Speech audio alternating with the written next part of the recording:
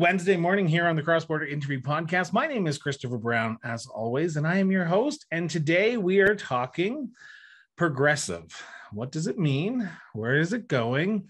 And is there trouble brewing in Mouseland? Now, for those who are wondering, what the hell is Mouseland, Chris? Tommy Douglas's famous speech of white cats and black cats and needing to elect mice, and because that's who the people need to be represented by, were the mice. And we are talking about some issues that the NDP are stumbling over federally right now.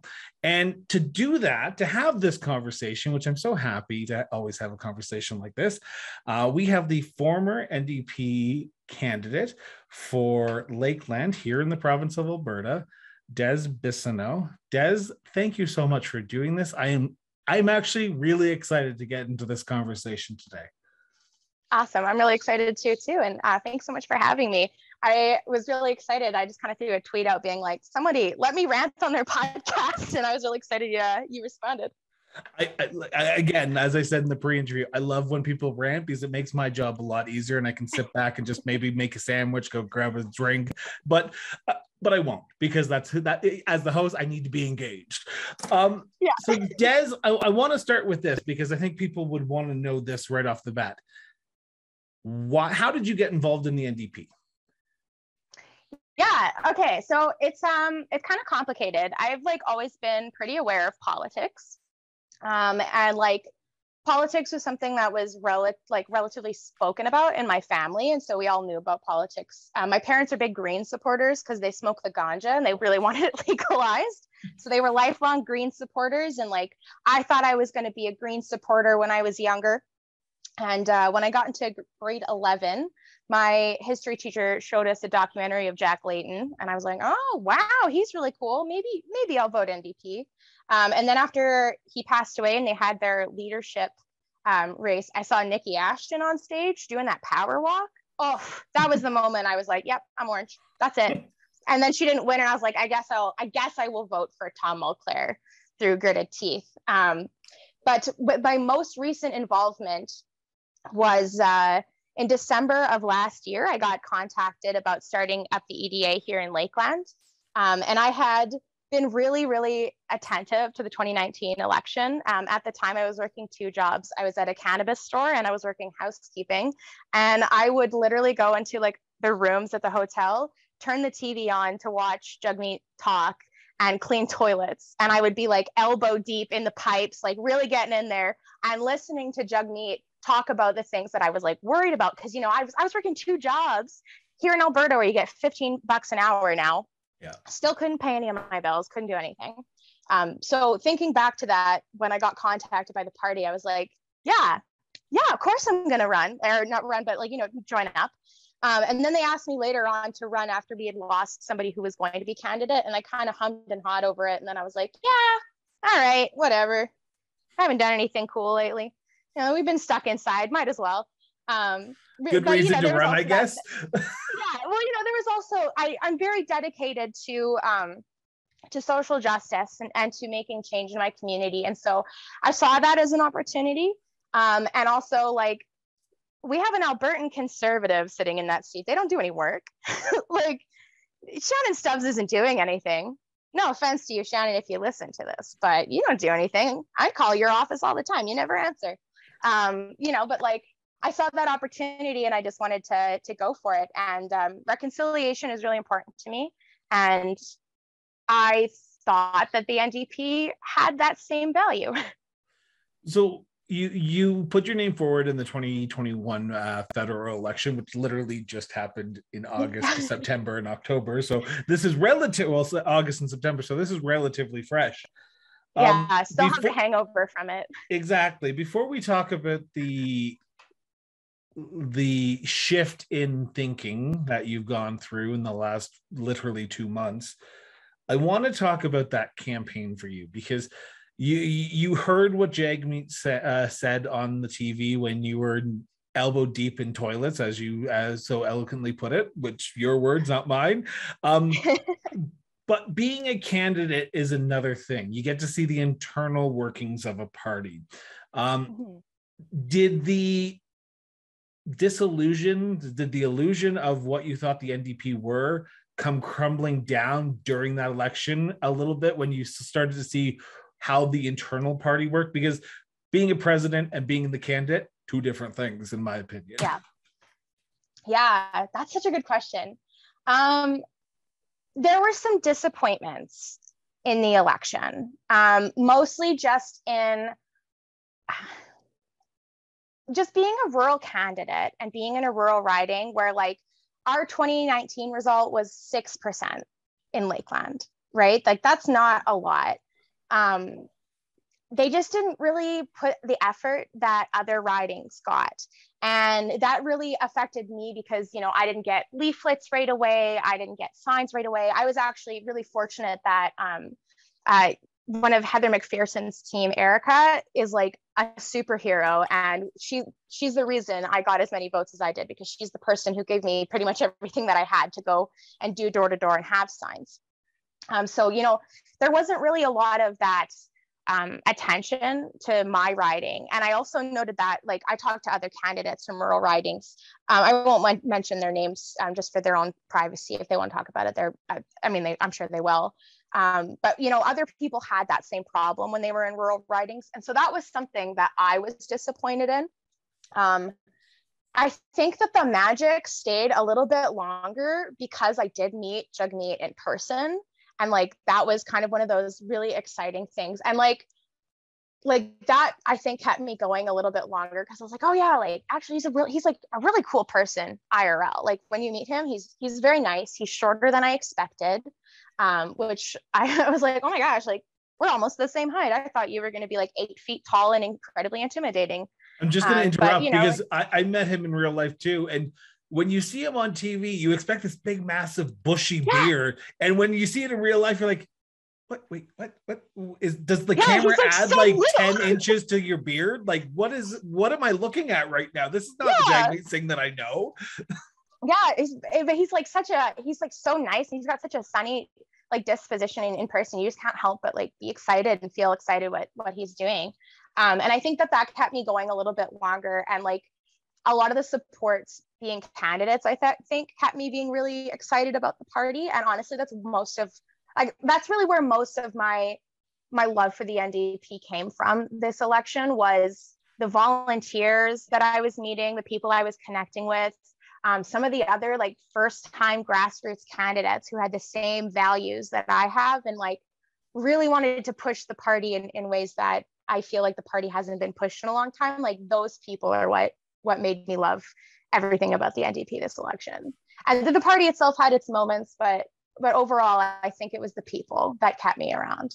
Now, for those who are listening to this across this great country of ours, because, some might say it's a little bit of an issue right now, but who's listening to this across this country, Lakeland is in the center. I'm trying to do my geography here with a very foggy mind. Center east of the province of Alberta. It encompasses from. Yeah, you're right. Because we're a little bit northern, like we get a little north. That's true. Because you go to Cold Lake or no? So it's Lloydminster's Alberta side up to Bonnyville, and then all the way up to Athabasca. Yep. And then down to it cuts off like right where Elk Island is, and then just along that northern part of the highway. I don't think it touches any of the southern places. So you do Mundare, Vegreville, all those fun places. For those who know me, who have listened to the show, know that I was a reporter in Lloydminster, so I know these areas quite well. And before this interview, she was talking about her work, and I was like, I know that place. I love that place. I used to cover that place. So it is rural. It is on the east side of Edmonton. If you were looking at a map, east side of Edmonton. So it is a heavy oil capital of Alberta, if I'm not mistaken. Lloydminster is. Yep. It is a very entrenched conservative area of the province. Even during the 2015 sweep of the NDP provincially, it was one of the ridings that did stay in the progressive conservative camp. Speaking of that, we not speaking of that, but I just want to give my listeners some knowledge there. But September 20th, you don't win. Mhm. You are now sort of in the, as I've heard from a lot of candidates from all parties, you are dropped like a $2 bill. Like it is, you are no longer important to the party. The people who are important are the people who are important. You stayed active though, because I went through your Twitter history and your social media history, and you stayed active because it seemed like you had a passion for what you were doing. Most people would have just gone away and just stepped back for a bit, but you did stay active. Why was that important to you? Before we get into the big thing, why was that important for you to stay active? I started something, and man, running and going door to door was incredible, and like talking to people and getting to hear some of the things that people all across Lakeland were dealing with. Like my brother was like my lifesaver through this. He came door knocking with me so much, and he's got a disability, so like I really tortured him making him walk, but he came with me and he was so happy the whole time taking notes. But he and I had a conversation with a woman in St. Paul for, I'm gonna get emotional about it, probably an hour, about like rural suicide and the problems that people are experiencing not having access to mental health care. And like my spouse and I knocked on every single door in Ranfurly, and we found out that they were supposed to get sewage and water lines 30 years ago, and it just never came. They never got it. So they don't have potable water and they don't have sewage there, which is ridiculous. That's a whole community, but it's so small, and there's no like local economy, because everything's kind of decrepit downtown where there would have been stores, and I assume there were stores there, but it's all just kind of buildings. And like a lot of the people that I talked to asked me if I was going to keep doing it, because people were hopeful having a young person. People were hopeful having somebody who was passionate and somebody who was listening. And that's what I really focused on, was listening to people. And I wanted to keep doing that. You have taken issue with a big thing that has happened in Canada over the last, I would say, 2-3 weeks, as of recording this and as of airing about a month ago. I wanna ask this question to begin with, because we're gonna get into the meat and potatoes now. Mm-hmm. When did the NDP mirror break? Because you look in a mirror, the party mirror, and you say, I can see myself in this party. When did the mirror break for you? When did that break and say, I can't see myself in this party anymore because of X, Y, and Z? The crack started on Friday, and it got bigger over Saturday, Sunday. I was on the Alberta and NDP council meetings on the Saturday and Sunday that like what's really started to get escalated. That's when we had the emergency resolution getting the Alberta NDP to express solidarity with the Wet'suwet'en. And like those meetings were so exhausting, just being there. I just was tired. I was like, man, I don't want to be here. I was wearing my pajamas. I showed up late the second day, and like the only thing that I did that whole meeting was go on. I was in my house coat with my hair tied up because I just got out of the shower to go yell and condemn the BC NDP, because it's like this is all I can muster out of myself, because I'm just tired. And then Monday, when Jagmeet Singh still hadn't made anything, and he had tweeted about something else, and just there was no acknowledgement whatsoever of what had happened over the weekend and what was still happening to land defenders, and just like that's when it was like, okay, what? Like, are you serious? And then it was just I was just mad after that. I'm like, all right, fuck this bullshit. And I appreciate your honesty and your candor here, because I think we need to have these types of conversations, because you are not the only person who I've seen on social media who's been pissed off at the NDP, for the federal NDP, for not stepping up and saying anything. Now, I try to do a little bit of research before any interview, and I've gone back through Jagmeet's social media, and I can't find anything. He might have said something, but I wasn't doing a hard dive, and I was looking for something to say, okay, he did say something, or he didn't say something, or X, Y, and Z. But the devil advocate in me is going to say this to you, and I want to know where you're going to come after this. Mm-hmm. He represents an NDP riding in the province of BC. He is good friends with Premier John Horgan, the British Columbia Premier, and they seem to be BFFs. And every time Jagmeet's in BC, it looks like they're going out to dinner. He has to keep his friends close because he doesn't have a lot of friends in this country right now. Is it unreasonable for him not to say anything and just let the Premier do what he needs to do, or should he have come out like the day it happened and said something? Yeah. This is a really interesting question because there is a lot of layers about it. And I've spoken to a friend of mine in the NDP as well about this, and, just expressed how I was feeling about these things. And I did get a lot of context that I felt like I was missing. And I was really grateful they were able to answer questions for me. But even still, as far as I can see it as, as an Indigenous person, the way that I see it is, if you are going to dedicate any amount of your time talking about reconciliation and talking about caring about Indigenous people and caring about the climate and caring about the planet, if you don't act on it when it matters, is it true? If a friend of mine was going around doing a bunch of crap, any kind of crap that I didn't approve of or that I knew was wrong, I'd be like, dude, what are you doing? You still have to be able to show that accountability. And I think that the NDP made a fatal mistake in not acknowledging that this is a problem and not acknowledging it on Friday, because at least to myself, what it gave me, the impression that it gave me was that, we're gonna say everything we can, all these nice things to Indigenous people to get your vote. We're gonna say we're all about reconciliation. We're gonna talk about all of these things when Mr. Trudeau doesn't do this. Mr. Trudeau won't do that for Indigenous people. But when it's Mr. Horgan,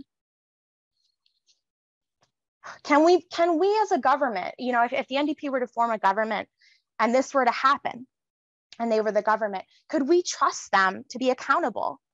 Not only to Indigenous peoples, but to everything that they've said. Because if you can't hold people within your own circle accountable, can you be held accountable? I don't think so. And that's why I'm frustrated, because I think that it's missing, that accountability is missing, and that recognition that accountability was needed. I think it was a mistake. I remember the last election because we covered it quite extensively here on the show. I remember reading the platform, and there was a lot of things about reconciliation, about First Nations and Indigenous issues. After the election, the NDP under Jagmeet Singh had a great opportunity to advance that, because we saw on September 30th, Justin Trudeau fly off to BC, go on vacation on Truth and Reconciliation Day.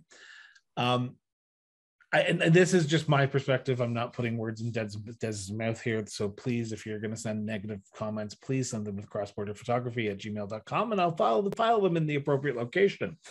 The NDP, like you said, have dropped the ball, have stepped over themselves, and they have done a faceplant into anything, into wet cement, it seems like. Charlie Angus was very vocal after Justin Trudeau went on vacation on Truth and Reconciliation. Jagmeet Singh was very vocal. And now it seems like we don't hear a blip out of them. And as a former NDP candidate yourself, you must not just be pissed off at the leader, but everyone in the party. I don't even know, has Heather McPherson said anything? Has Blake, the new NDP MP for Edmonton Griesbach, said anything? It just seems like it's very I'm angry for you. And we've literally known each other for 30 minutes. Yeah. Well, like, so here's the candidates candidates. I guess they're no longer candidates. They have their seats. Oh, just me who lost. The MPs, I understand. And I've talked, like I said, I come with some context. I understand what it's like being in that situation, kind of hearing from them and seeing their statements. And like, I have a little bit of privy information. It's not a whole lot, and it's really like not that privy, but I like to pretend that I'm like an insider, You're in the know. I'm in the know. Yeah, like I'm just like really important in the government. It's fine. Sorry. Yeah, like they have said some things, like Leah Gazan and like Matt Green has come out and like tagged John Horgan, but it took like so many people to say, like on Twitter, harassing, making them say things, calling into the offices of MPs. It took so long. And like, it sucks because they're in a hard spot, because no matter what they do, it's not going to be enough. Even if they had done something on Friday or put out the statements on Friday, like their hands are tied in a lot of ways. And I get that. But at the very least, like, just acknowledging that, man, we should have said something sooner to start, acknowledging that there's a little bit of that gaping hole and listening to people about why they're frustrated. And yeah, I don't know. It's a tricky situation when it comes to like what people, I feel like, think they're allowed to say, but like at the same time, it's just do the right thing, just do the right thing. Hindsight's 50-50. It's always 50-50. Yeah. You're always going to fuck up some way, and you're always going to try and better yourself another way. So I'm going to ask this: what does it take to rectify this situation? It has been almost a week and a half, 2 weeks since RCMP officers went into the Wet'suwet'en, I'm going to pronounce the name here incorrectly. I do apologize.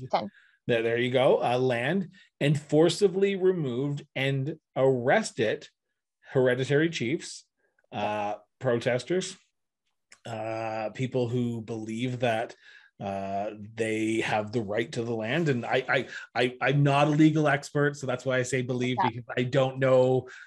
Yet again, this is just Chris Brown. Yet again, if you want to send me negative comments about how I'm addressing this right now, please send them to crossborderphotography@gmail.com, and I'll file them in the appropriate location. And they arrested journalists. Yeah. Like, this is a big deal. Yeah. And I'm gonna save Jagmeet Singh a little bit here. Not a lot, but a little bit. Aaron O'Toole hasn't said shit about this. Justin Trudeau hasn't really said much about this, if anything, even though he should be the first one out on the big microphone saying something. Well, he's the one doing it, right? And the last one is Elizabeth May. Because this was happening all during the time of COP26. They were all over in Glasgow, and they were all shaking hands with Boris Johnson. It seems, and yet again, this could be just me, and I want to ask this appropriate question. Indigenous issues are cool during elections. The moment an election happens, finishes though, who? What are we talking about? 100%. Okay. 100%. And you know what? I think one of the reasons for that is because whether or not any of us want to admit it or acknowledge it, even progressives, we're operating in a colonial system, and the colonial system is always going to make colonialism win. So it doesn't matter. It doesn't really matter how many times you're going to say reconciliation matters to me, because it proves time and time again that in this party system, in this colonial system that we are entrenched in, colonialism is just going to keep winning. And I'm frustrated because I really believed. Sorry. I really believed it wasn't just a lie, And then it was. And it's shitty. It's shitty that it's like this. But like, what do I expect? What do we expect? Are you alone in this thinking? Are there other No, I people, don't think so. Are there other people you've talked to that you've again, I've seen your social media posts and people share them, they like them, they retweet them, and I know some candidates here in the city of Calgary and around the southern part of the city have privately reached out and said, you need to have her on the show because we are feeling that way as well. Yeah. I asked this question sincerely, and I mean it with no malice. Canadians have dropped the ball, and we saw at the beginning of this year the discovery of First Nation children, Indigenous children, in unmarked graves at former residential schools. There was a stat that came out today, I think it was today or yesterday, over 7,000 children have been found. I remember the uproar that after the first 200 were found. And now it's just a stat. As an Indigenous person, how does this make you feel about Canada, that we have just we say the right things when we need to, but we fuck you over when no one's paying attention anymore? Yeah. You know, it's hard for me too, because I walk through my life with a really high level of privilege, because I can just blend in, you know. My dad is quite white. Unlike my mom and my brother, like, unless I tell you I'm Métis, you don't know right away, you know. Some people have called me out on it before. They say I have the high cheekbones, and I always feel really excited about that. I'm like, oh my God, got something from the ancestors. But like, yeah, like you said, like, it's every time it's just the ball gets dropped. And like, recently, you know, speaking about the children in the residential schools, I can't remember who was saying it, but somebody was talking about that incident again and said 215 without even acknowledging that there had been more. You know, just 215 is just the number that people are going to refer to because it's a comfortable number. Yeah, it's high, but it's not as high as 7,000, right? It's not as high as 10,000 or 60,000 or however many other people were stolen, because we don't know. We don't know how many, and you know, we're never going to find out the truth because there's a vested interest in hiding that. And I think the thing that sucks is that, like, this happens over and over again because it's designed to, and it's designed to hurt settlers too. You know, people talk about land back a lot, and I'm a huge advocate for land back. I believe that land back, honestly, is how we remedy this crappy colonial system that we have. It's how we remedy climate change. You know, Indigenous people, we protect biodiversity, we protect the planet. And I think that land back for settlers is something that is liberating too. You know, the Crown owns 89% of the land here in Canada. You know, everything that we do is owned by somebody else making money off of us. And I think that, honestly, I think Canadians need to have a conversation. Settlers, you know, am I comfortable with the way that things are when I know that things could be better for everybody?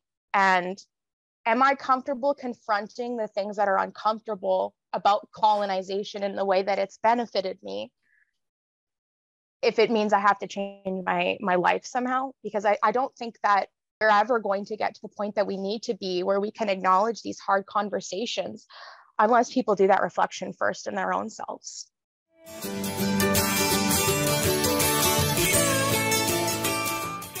Journalism is in crisis, and our mission here at the Cross Border Interview Podcast is to tell the story that isn't being told. It is vital that independent journalism survives with the rise of fake news. Every penny that is contributed to the Cross Border Interview Podcast goes to help continue our work to tell people's stories. All of our content is produced and edited by our team. The Cross Border Interview Podcast provides entirely free content, and we will never hide stories behind paywalls. By supporting a new model of journalism, our listeners, like you, are supporting real, independent journalism. Consider making a monthly donation via our Patreon account, or make a one-time donation by Interact e-transfer. Now, let's get back to the show.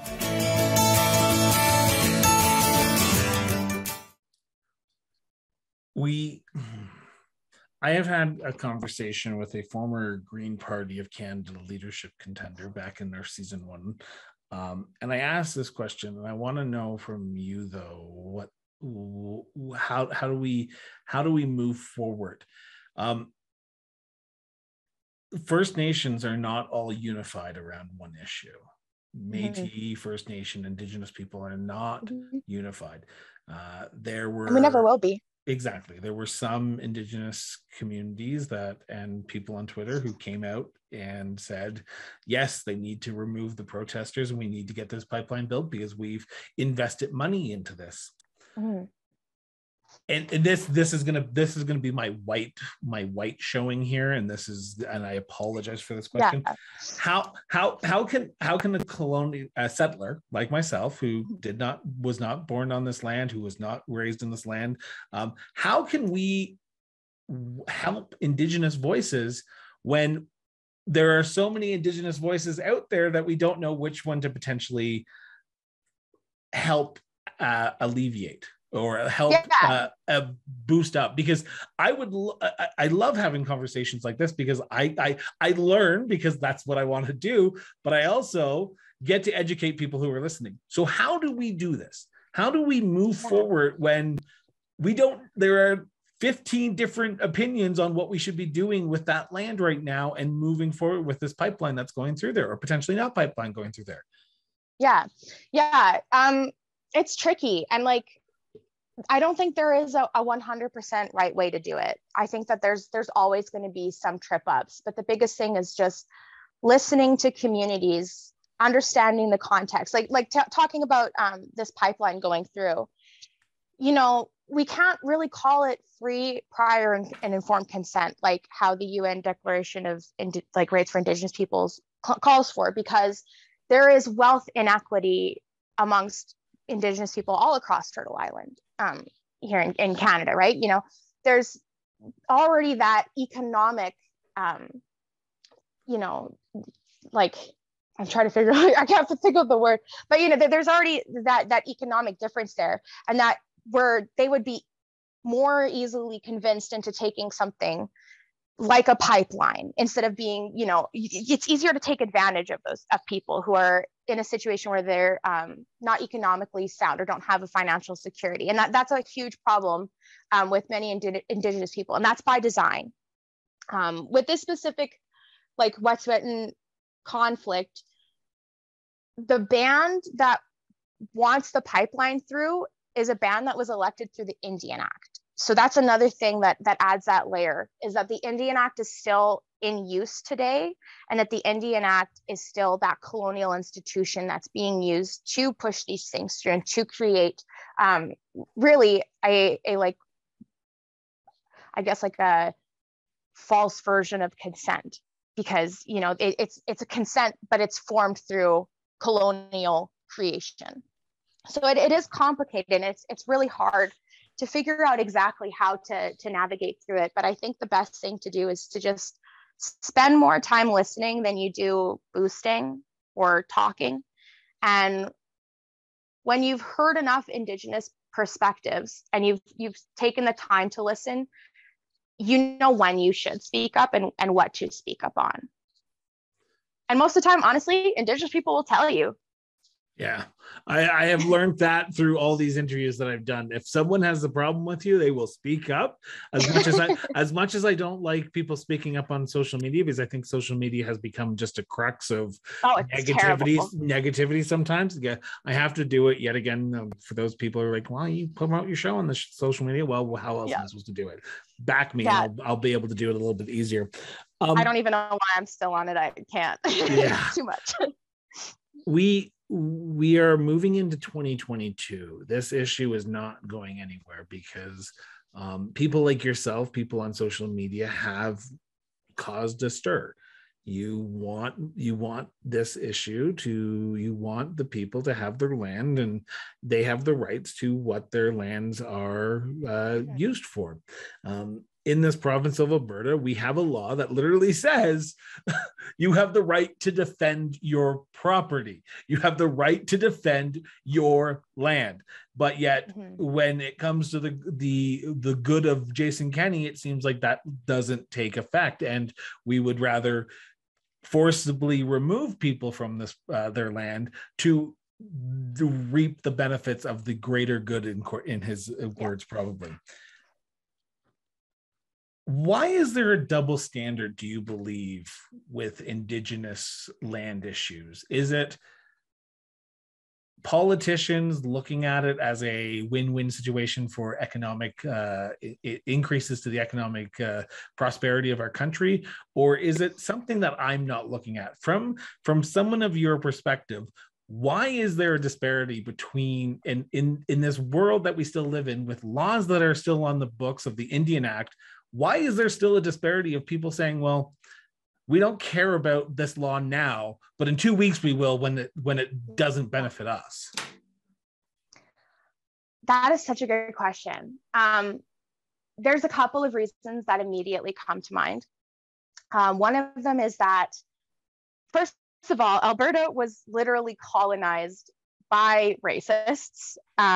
If you look at the history of Alberta, one of the main factors of like driving people to come out here, settlers to come colonize, was they wanted the Northwest to mostly be white Christians, farmers, and to keep them as racist as possible so that the Indigenous people would be forced out of their homes.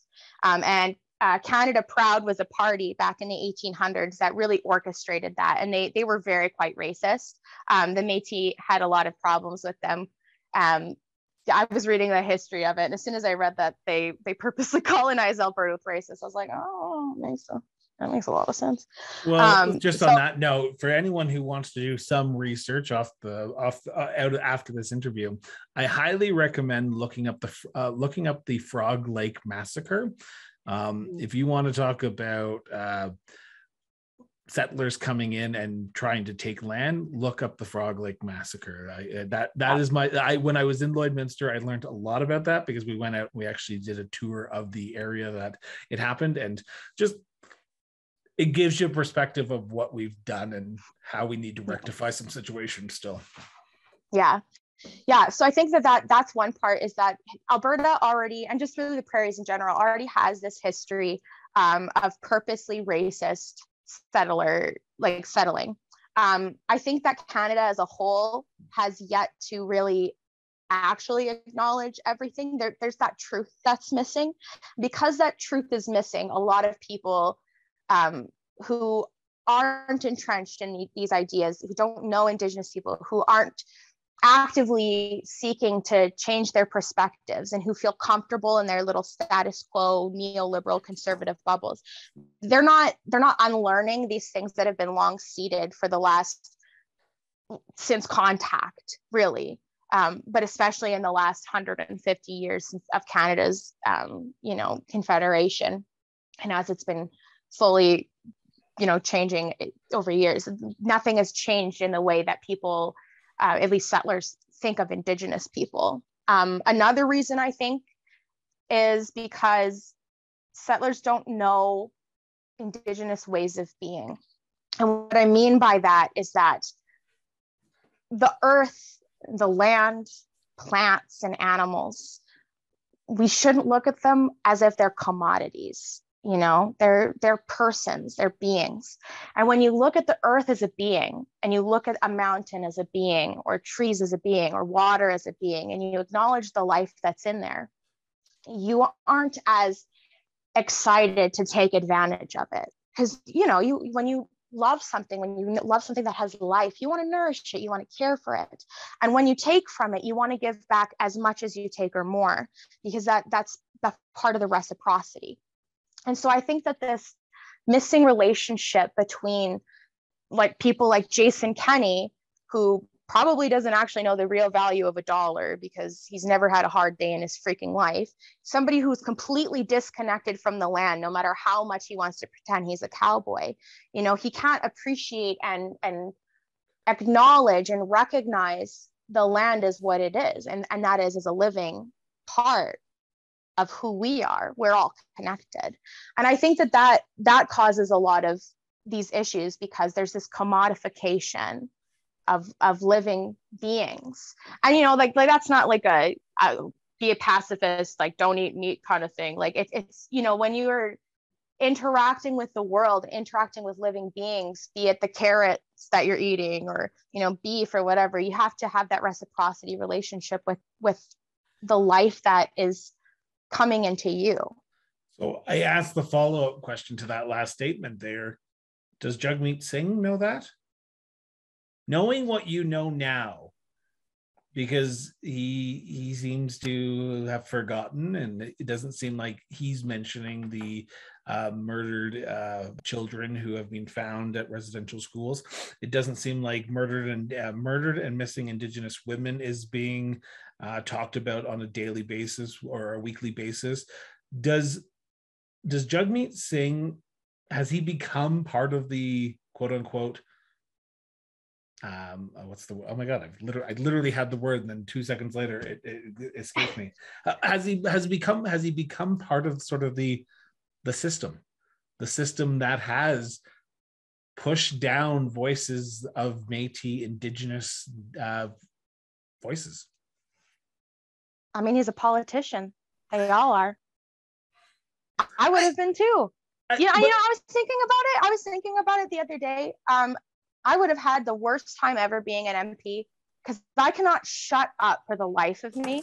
And like somebody would have had to have been hired as my handler. They would have quit in the first 3 days because it'd have been like, you can't say this. Like, I'm gonna say it 8 times more though, and I'm gonna say it louder than you. Then like I wouldn't have been able to handle it. And I think it is. They all become part of the system. They become part of the colonialism. You know, they're afraid to lose votes. They're afraid to lose the moderates. They're afraid to lose the people who vote Liberal, but maybe might vote NDP. They don't care about the rest of them, the people who don't vote, even though there's more of them. Yeah. And why don't you vote? Because you have nothing to vote for. I ran on the NDP platform. It's not really. There's so many great things about it, but like, it wasn't anything that it wasn't hope.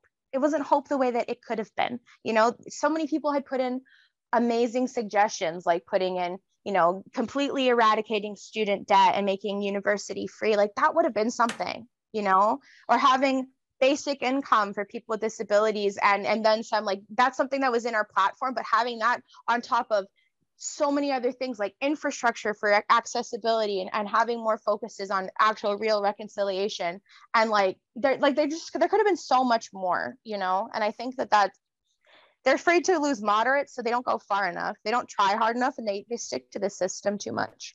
They stick to the Liberals too much. It's Liberal light. It seems like the Conservatives are Liberal light and the NDP are Liberal light. It seems like the Liberals are just cruising to whatever they want to do for the next few years, and we can try to hold them account. But I can completely understand where you're coming from, because seeing a party that you not idolize, I shouldn't say that, but seeing a party that you believed in. Though. Okay. You know, yeah, and you know what though? You know, it's interesting because I feel like in politics, people really try and have this like cult of personality around it. And it's hard not to get swept up in that, you know, that excitement that like we're a family, we're a unit. It's the same thing that like, you know, like Truanons do, where it's like you just become entrenched in this ideology that you have to be part of this. You have to just be excited with this, and you do get kind of like, yeah, you get really into it, and it's not even just believing in it, but like you kind of just you become part of it in a way, you know. And I think politics are structured to try and be like that. And I also think that's why it's really unappealing to a lot of people. So where do you go from here now? You are I would say, disillusioned with the federal NDP. You were a party organizer in the riding of Lakeland. You were the candidate for Lakeland. You politicians will come out and apologize, and they'll say the things that they need to say to stay on or continue on or win back some potential voters. But on an issue like this, and it seems like you're very passionate about this, it seems like you're very fired up about it. Could you accept an apology from Jagmeet Singh if he comes out tomorrow and says, you know what, I fucked up on this one, guys. I fucked up. I should have said something sooner. I should have held John Horgan's feet to the flame on this one, but I didn't, and I will rectify the situation? Or do you think that he's just going to keep on going forward because, like I said, he's buddies with Premier Horgan? I don't know. I don't know what it would take for me to like be at the same point that I was. I don't think I can. I don't honestly know what I'm going to do. I don't even know what I'm going to do tomorrow aside from work. Like, you know, like I'm very much, I kind of just go with the flow. I don't think an apology is enough, to be honest. I think that an apology would be a good start, an acknowledgement. I think what the NDP really needs to do is hire Indigenous people into their PR, like a lot of Indigenous people. They need to hire way more Indigenous people in positions that they don't even think that they need an Indigenous person in. It has to become a priority. And yeah, like I think that's they need to talk to their EDAs, the people who are still there. They need to talk to people who have left. They need to talk to the people who want to leave, and they need to sort themselves out, because like this fucking sucks. I like people in the NDP, and like I hope that they don't feel like I'm shitting on them exclusively. And if they, you know, if they're taking it personally, like, build a bridge, get over it. Come on, like, we're all adults here. It's just politics. Don't take it personally. But you know, like we all have a responsibility to be saying shit about this. And honestly, most of my frustration is that not enough people are saying what needs to be said. And yeah. Well, and honestly, as much as I want to keep going in politics, I don't know if I'm going to be able to, because like I said, I can't shut up for the life of me. And I know at some point I'm going to get to a point where I've said something and someone's going to be like, you tweeted this and it's too much. And I'll be like, okay, whatever. Yeah, I think, and this is going to be me being me, I think every party has skeletons in their closet that they really need to look in the mirror before they start throwing people under the bus for saying something or tweeting something. I just like, yeah, the Liberals. Okay, this is a whole new world, but I'm gonna say this, and I'm gonna let you. Oh yeah, shit on the Liberals. I love that. Let's go. The moment the Liberals said blackface is okay, is the moment when I went, okay. There's no like, the floor for every party has basically become this. Like, yeah, that's why we have parties that are freaking just straight up using Nazi like slogans at this point. Yeah. At CPC. At PPC. I'm so disillusioned with party politics. Like, the last few elections, I went in and voted, but I spoiled my ballot because I just couldn't vote for any of them, because I try to vote for the best person, and none of them are bringing me to their party. And and that's the problem. Why aren't we, like, if you're going to do electoral politics, try to do better, appeal to people, give people something to actually give a shit about. Like it's so frustrating, because watching the people who make policies in every party, really, I mean, like, Communist Party is fucking killing it. Their policy is great, I'm gonna say that.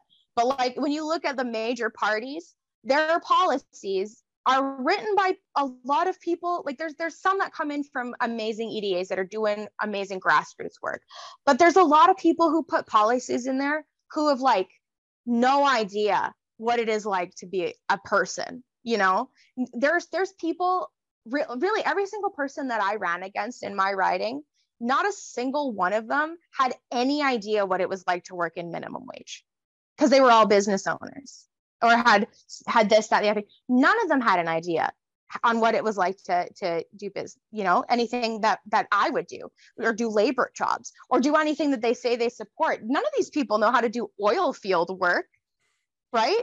But they're making policies about this stuff.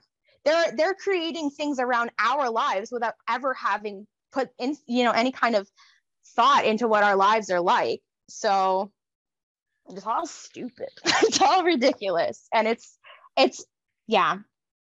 I think that's a problem, is that none of these parties have real people in them anymore. It's just people who have created these cults of personalities around being in politics. And it's like, you could do better. You can be better. And those people can be better. They just have to actually give a shit.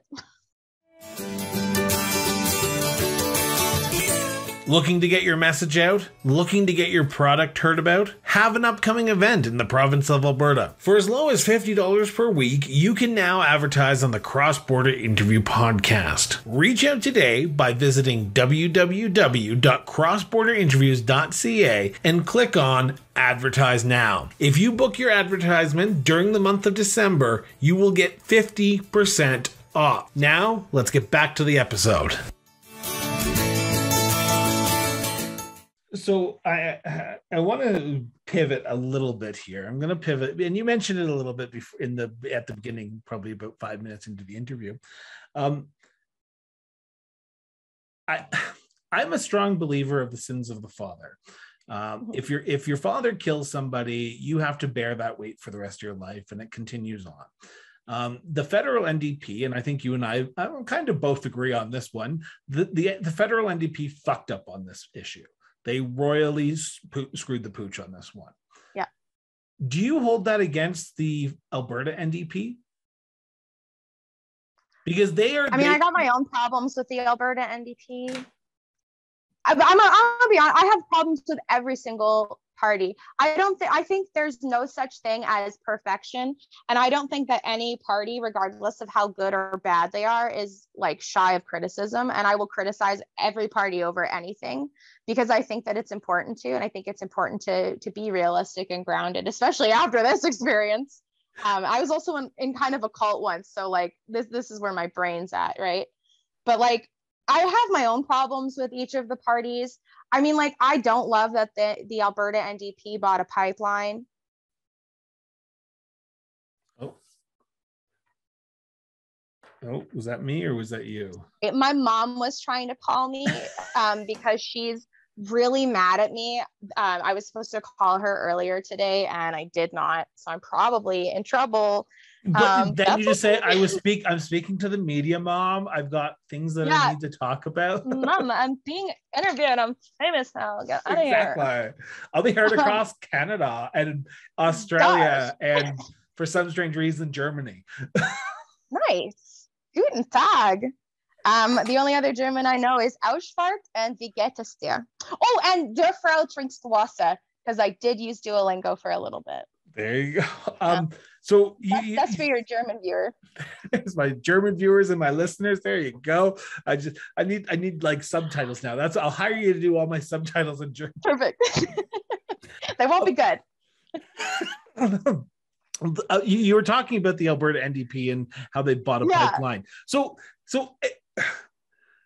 as a progressive, like literally the pipeline that they are trying to build is the pipeline the Alberta NDP bought, isn't it? Like 2 and 2 does not equal 4 here. Well, it equals 4, but it seems like the Alberta NDP are trying to make it equal 3 so people don't remember that they bought the pipeline that literally people are getting like kicked out of their house.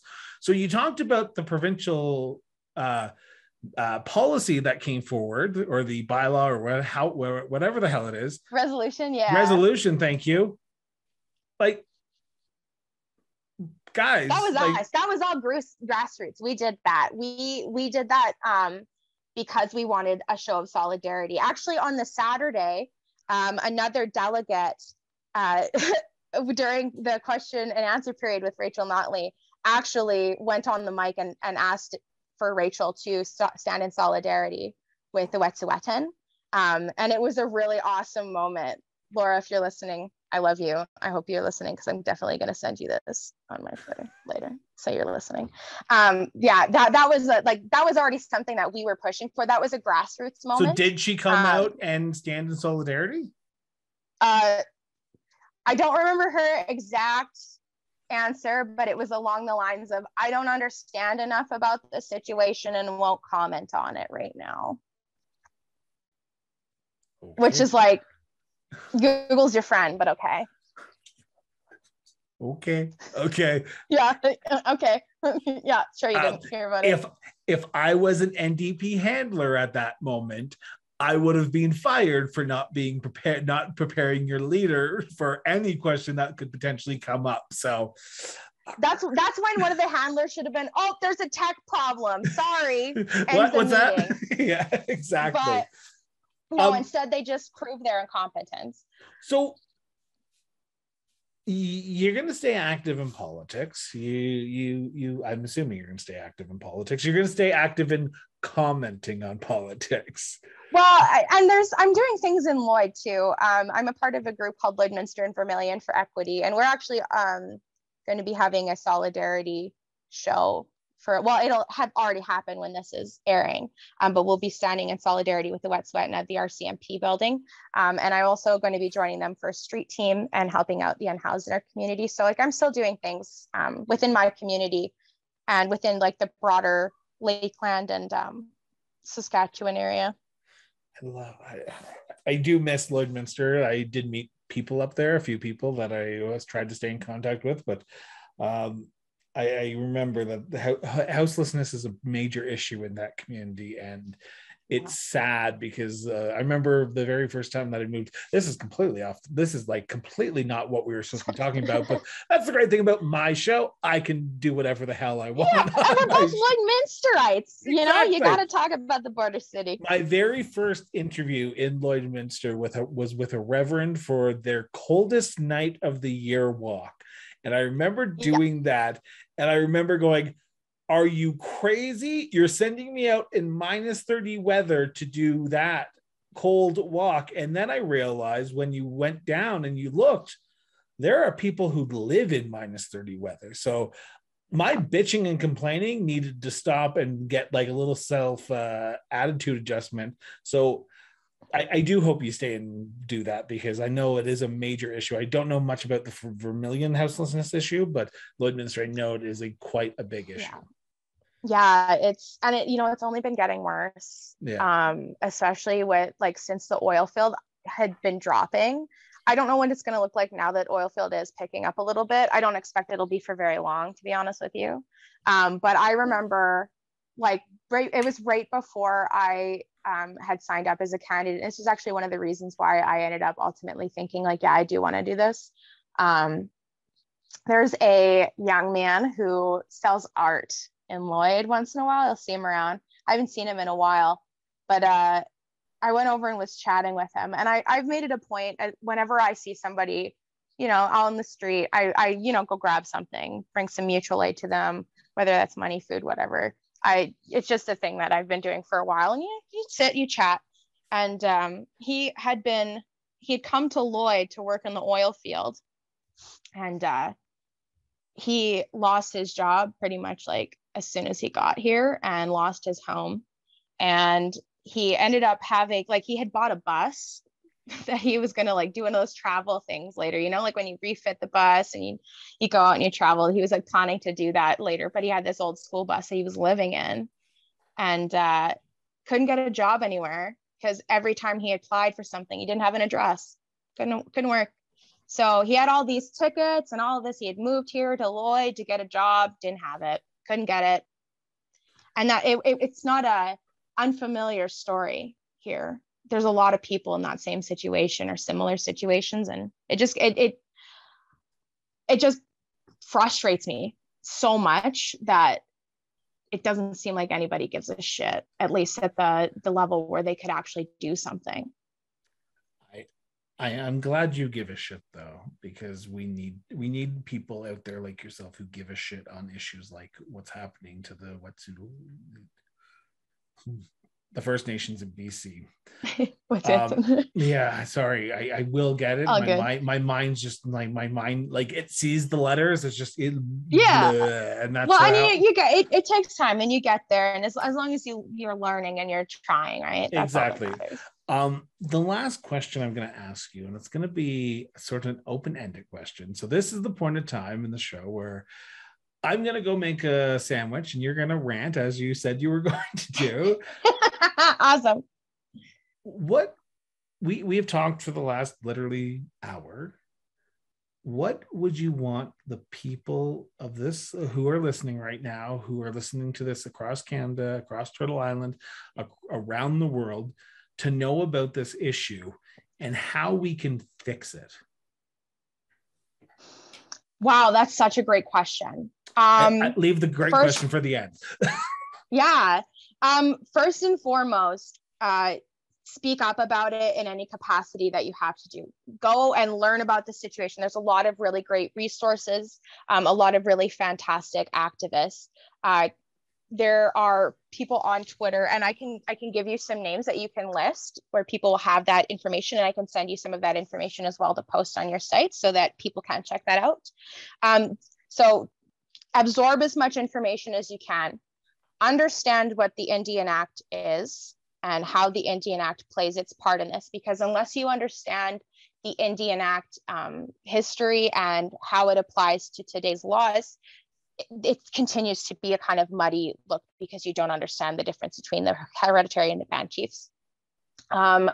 Next step, as soon as you've done that, you've listened to the activists, you've heard what's going on, you've seen videos from Wet'suwet'en, email your MPs, your MLAs, your representatives. If you're from another country, email your representatives and say, hey, email this person in Canada, that kind of thing. Email John Horgan, Jagmeet, email Justin Trudeau, Aaron O'Toole, tag as many of them as you can in an email, telling them to focus on Wet'suwet'en, to stop, immediately have the RCMP removed from the situation, have the RCMP cease and desist, stop the pipeline, and also call for the abolition of the Indian Act.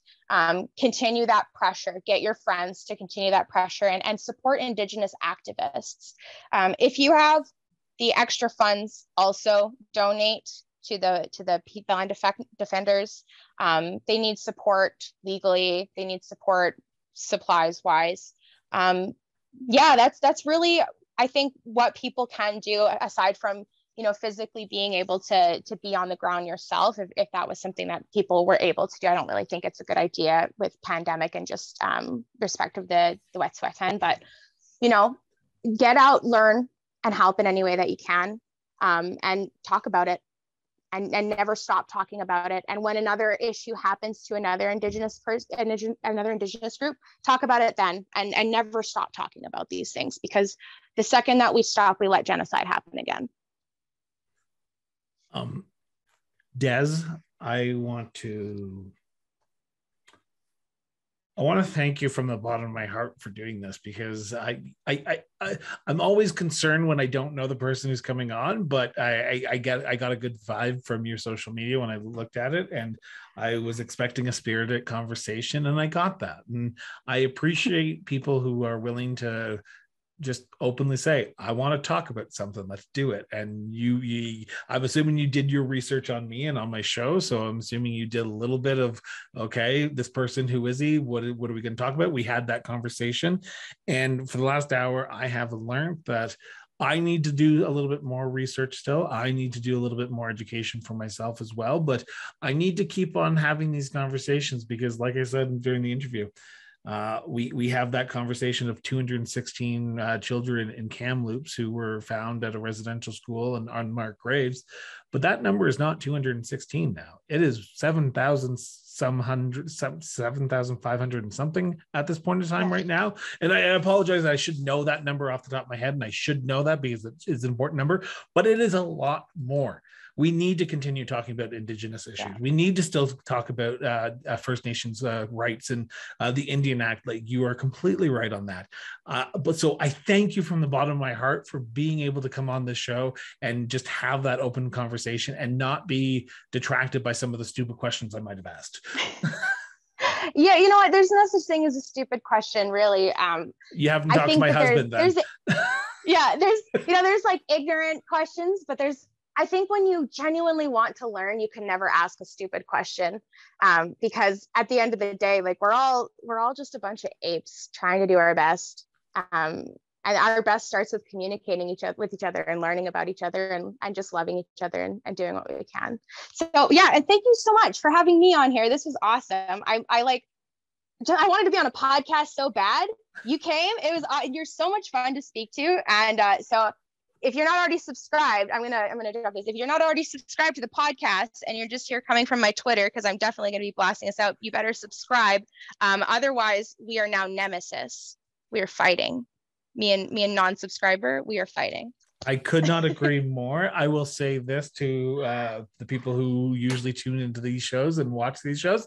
If you haven't, like Des said, if you haven't already, hit the subscribe button. We are on Spotify, Apple Podcasts. We're via YouTube. The videos of these show up as well. Head over to our Facebook page. Head over to our Twitter page. We will be linking Des's Twitter feed in the show notes. So if you want to follow her, scroll down. Literally scroll down, or if you're listening to this in audio version, go back a page and literally scroll down. Then you will see her Twitter handle where you can click and it will take you to Twitter and you can follow her. I apologize for anything I say in advance. So I want to thank everyone for tuning in for another great episode. If you want to continue hearing these stories, and I'm going to do the shameless plug as I always do at the end of these episodes. If you want to continue hearing these great conversations that we're doing, please head over to patreon.com/crossborder interviews. Hit the donate button, $3 a month. It does help us continue shows like this, and it helps us bring stories and interviews like the one with Des to light, and it starts a conversation with some people. So for everyone here at the Cross Border Interview Podcast, have yourself an excellent rest of your Wednesday. We will be back Thursday morning, that's tomorrow, with another great episode of the show. So tune in, because it will be a rock and roll artist from here in the great city of Calgary. So tune into that. It will be great. Des, once again, thank you so much. Thank you. Have a good one, guys.